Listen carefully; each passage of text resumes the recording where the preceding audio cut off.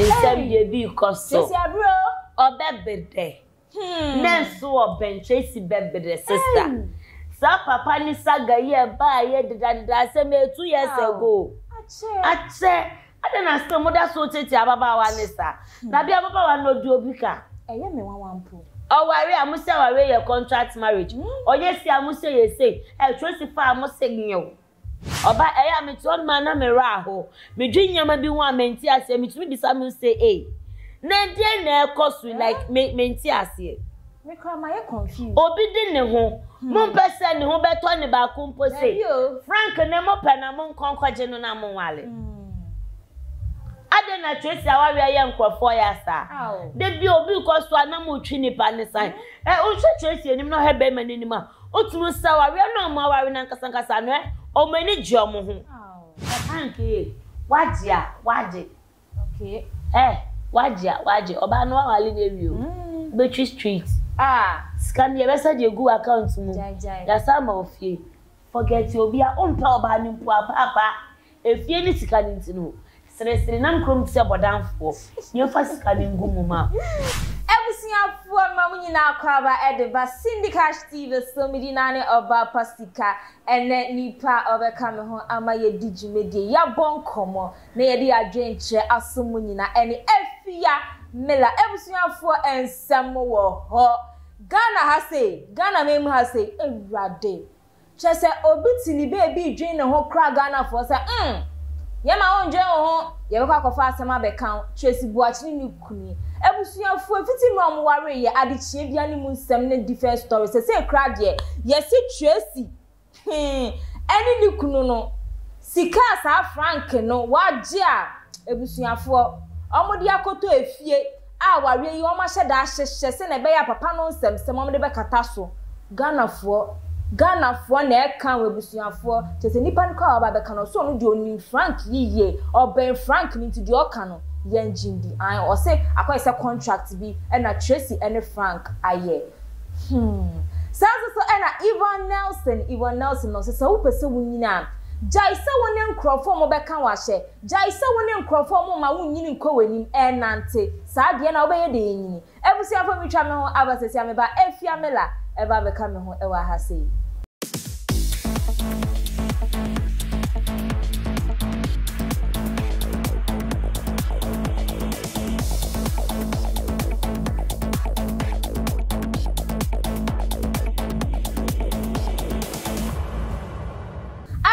Koya masan so ababium Syndicate TV so ena mani egusa muhwe efia mela me guest no ebusiafo wa ye krado wa be ka me ho ewa ha se mo mayen kono se ne ma no akwaba efia yes eti say nyame adom na so nyame adom esu hu ye pa cha hwefo ma me amefa konya we suncha Syndicate TV arefo nyina yeda obi bia se de bia mo like subscribe e share ma fofofo so enye bi ehwe baby amu yiska editor credit ne bando no nyame enshwamo se de bia munya na moye ne sa emaye eno anu no ebusiafo ansa na yebeji efia mela adwenche no mepese ensem no mesanso so eboboso ede tre munyina Tracey ne Frank ma bro ma wari ba kwa ma wari na say ochina say ebusiafo latest one crab aba ene say yes, Tracey aware ni cover up for John Dramani Mahama Ghana man penida dan sembia sorry ye papa no ni NDC for nsem enti no omo ahyeda Frank ni Tracey ahyeda ware se ne be ya omo de ebe katakata ne masom ebusuafo nipa ode nsem ya beto abonte ochra oben Frank ye panti ono no asama a oka no onim ye pa agreement na Tracey ene Frank omo assign eno ni asama ye dikan ede ashasi efia mela yes in samo koso ensem de bi koso Tracey abro obebede nenso oben Tracey bebede sister sa papa ni saga ye ba ye dida say me 2 years ago ache ade na sto moda so tete ababa wa ni sa na bi ababa wa no du obi ka eye me wanwampo o ware amusa ware your contract marriage oye si amusa ye say Tracey fa amusa nyo si onya model si onu anode ne ho o se isi ade mehu se baby anya me ko no me mpese anya ma be ko sa biom Send be ya papa ni eko baby obenya ni fa ahodie yemfa nanim ntwetwe fo mi ntia ma me wale me wale ya na asem mo yede emu adwo owale wie ye nsoso a de amudi abebo mu ni saware na yede Ghana fo oba eya me to on man na me ra ho me dwinyama bi ho amenti ase me tumi bisa me say na die na ekosu like menti ase me cry my confused obi di ne ho mo pese ne ho beto ne ba kumpo say Frank ne mo pe na mo nkonkwaje no na mo wale ade na Tracey awawe ye nkofo ya sa de bi obi ko so na mo twi nipa ne san o hwe Tracey enim no he be manim a otumu sa wawe no mo wawe na nkasa no o mani ji omo ho o mani ji omo Tracey drop e ma no adro woni baby out you say Tracey wama be ma na ani enti Tracey osa Tracey so bi be ka say me ma ofie ni sikenti wale obayi ma me say na be ya yengu mani ma ase e de na mo pese mo kire no ade na Ghana fo mo te sa papa no na asem etwem ko asem at 2 years asem kra ade ntina mo de ba be for ababa wa na wa re ho ade na Tracey bibia na mo de mo anu odini fie be kira musi papa ni musika odini ka be kira musi se oyesi amusi se sisi a oware nso isi amu pese mo chesa ware no ye twia be ma ni sika ansa na oware oba Efiamela mama nhyedan to mebo enkan nipa yinsem enhwe Ghana for no mu hu nyama pota nipa no etroye emse nipa no sene ma blogger bi ena aba abonte o say hello dear, I don't really know how true this is, okay, but a friend of mine who is very close to Frank, the so-called husband of Tracey, has disclosed to me that her marriage is just a cover-up for JM and NDC to sell him for next election, and it's damage control they are doing. According to his buddy, who, according to my buddy, who happens to be Frank Mayman, said there is huge money and house involved for the guy. Frank is not happy, but he is taking the risk. Everyone in Kumawood are really surprised, but since they are actors, they can act so well. There is an agreement that has been signed. Just like I said, I don't know how true it is, but any info my friend will tell me, it's very accurate, and he hasn't lied to me before too. So just try and find out if it is really true.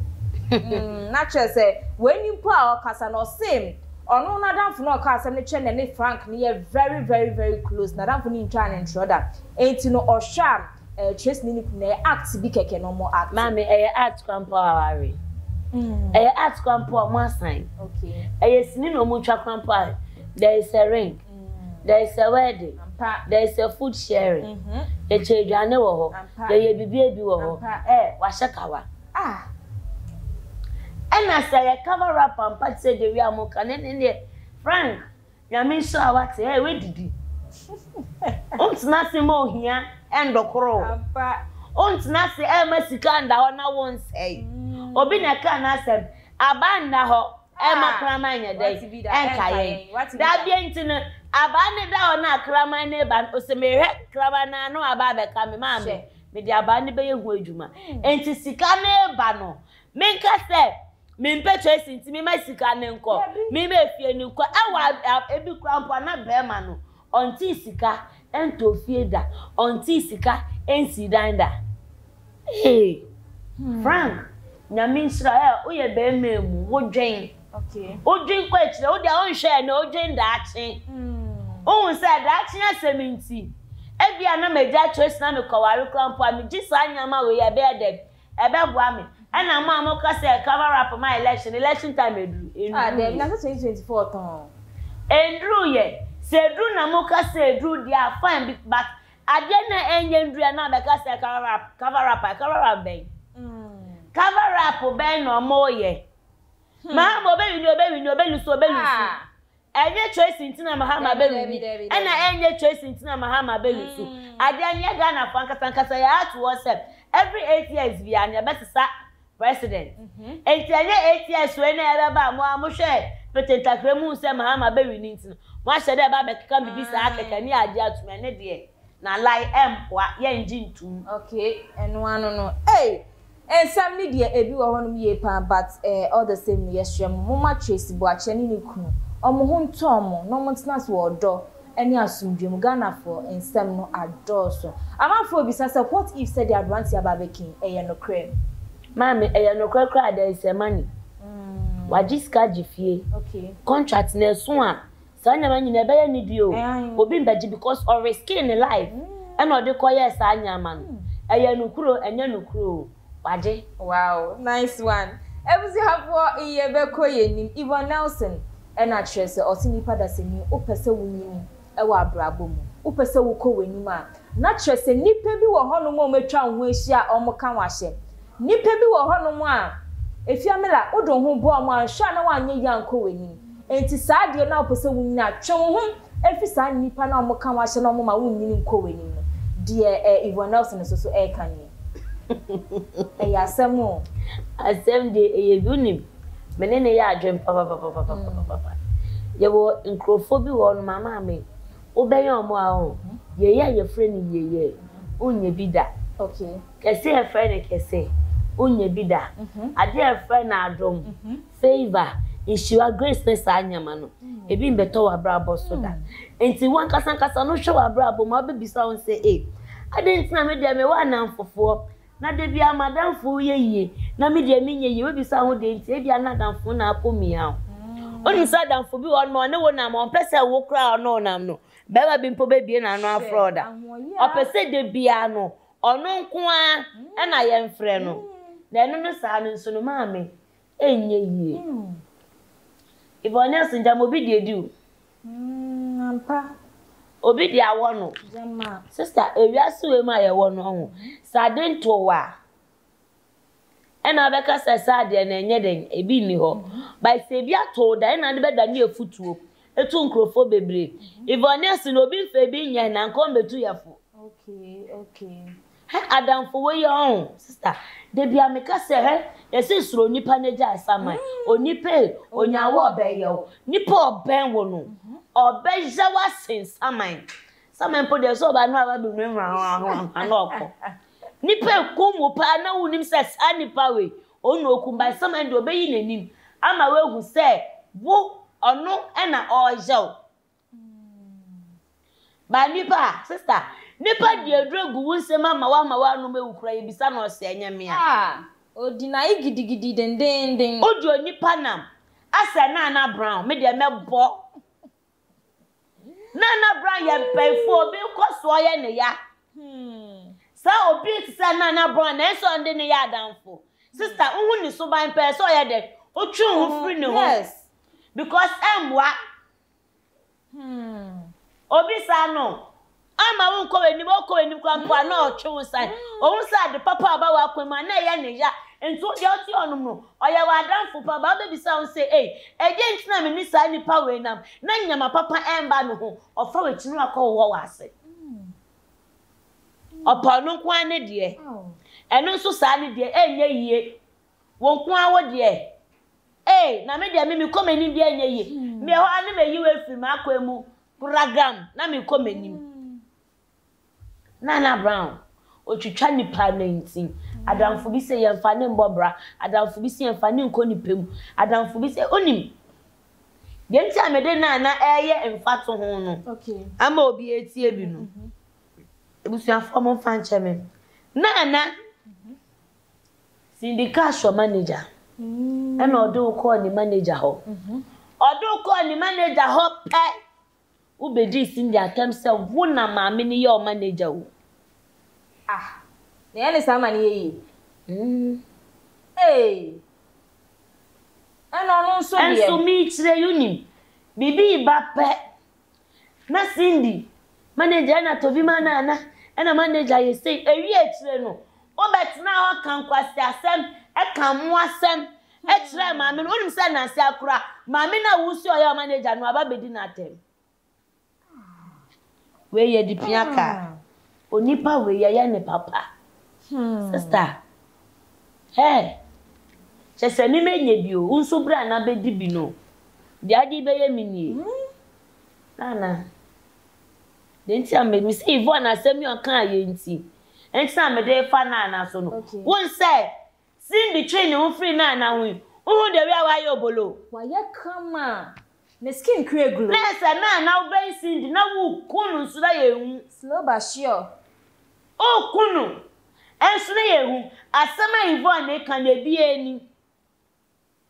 Asema Yvonne kan no. E bi eni.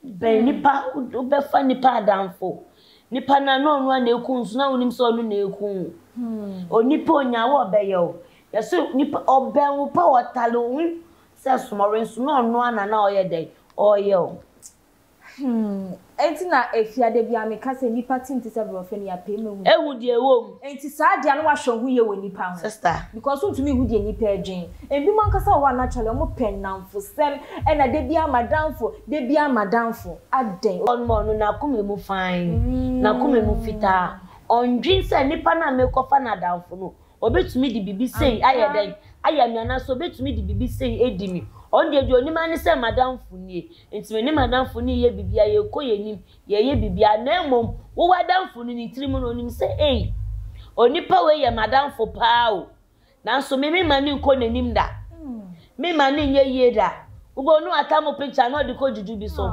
bo no ma fa ho we no de ko sei ubo no de wonenam sa ye mbre wase o de wonenam se ye mpamu wo adwumem sa oni pa nyi wa mo ma metwe Ebusiafo ye de mu besi ase efiamela wrap up mama ye sha se fi aye Tracey ne Frank so Tracey ne Frank sense mi asem no aye bibia wo ho asem ansa na beke bia ade se wabo ade se wabo ita ade se wabo ansa na betumi akebi wambo a unhu de wi abeka asem ni ye because asem ni day and day out bia asem foforo ye dey ebebom ento ke bia ehia adwen ansa na betumi ade obetumi akasa asem ba make akra make an say Frank waje okay waje oba no wale na wi o Boakye street scan ye besa de go account mu ya sama ofie forget obi a ompa oba ni mpo apa efie ni sika ni ntino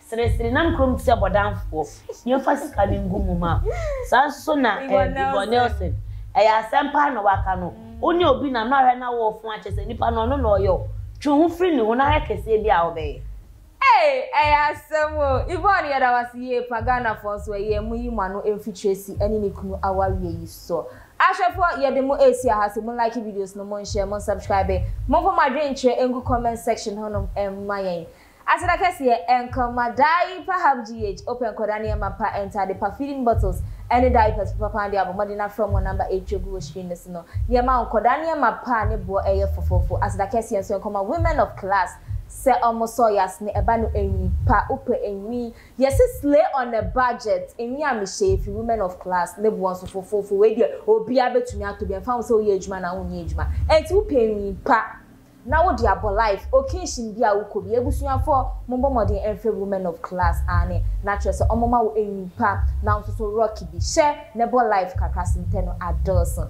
mami anaitenyum adom na yes sorry so ye di ejam kwa mutie anyi na adom nhira nyema pa ensi ewo mabrabo midina ne oba pasika efiamela enam ne no edigimedi ebesum nyina yano ato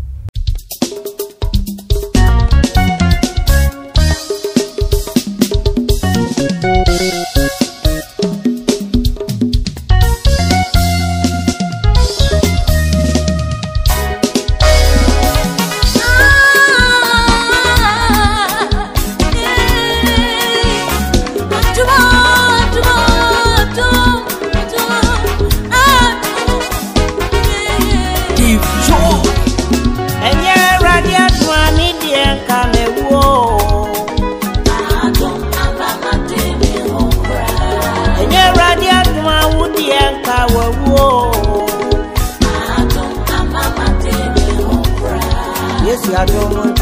Mama did me home. Yes, I don't. I'm mafia babe to ye. And you're ready to me, dear, come and whoa. I don't. Mama did me home. Yes, I don't. I'm my dear home. Yes, I don't. I'm mafia babe to ye. enye radio twa mi die ka me wo adon amama di ne wokra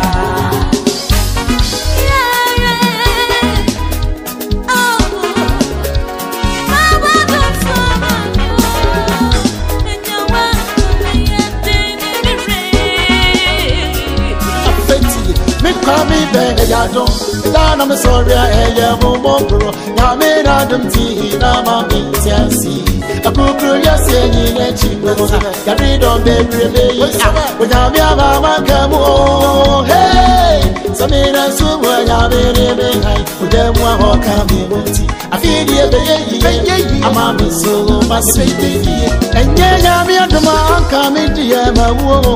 Coffee. Also, the Yama, I can't do a simple. You know, you're say.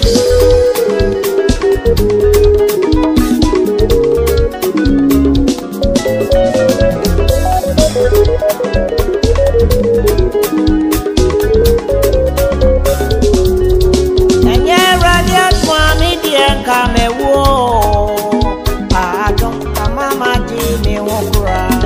And yeah, radio Wood, dear, Kawa, war. I don't Amaya, dear, Wokra. Yes, you be Punimo. Yama say, Nina. Yes, you bat Rodimo. Am I a one?